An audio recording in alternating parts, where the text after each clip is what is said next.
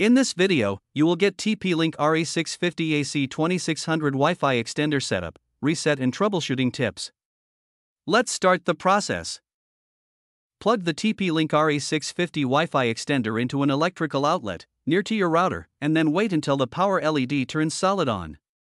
During the setup process, you always place it near to your router.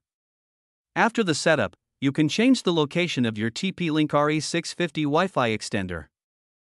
When the router and extender successfully connected to the power source, then you need to connect your computer to the Wi-Fi network or using an Ethernet cable. If you want to set up TP-Link RE650 on mobile, then you can connect with the Wi-Fi network only.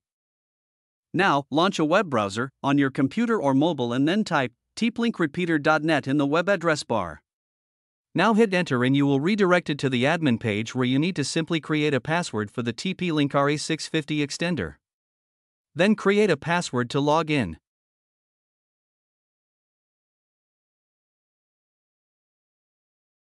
Select your host router's 2.4 GHz network name, enter its new password, and click Next. Then also select your host router's 5 GHz network name, enter its new password, and click Next. You can also choose the same password on both networks. Here you must type a different password than the one you created for the management page. Now, confirm your host network password. Follow the web instructions to relocate your extender for optimal Wi-Fi coverage and performance, and then click Done. Now, your TP-Link RE650 Wi-Fi extender is connected to the router. Connect your Wi-Fi enabled devices to the extended network and enjoy the internet. Now you can change the location of your TP-Link extender within the router range. After connecting to extended Wi-Fi network, click the Finish button. To set up your TP-Link RE650 extender with WPS method, you need to first press the WPS button on your Wi-Fi router, and then press the WPS button on the extender for 2 to 5 seconds.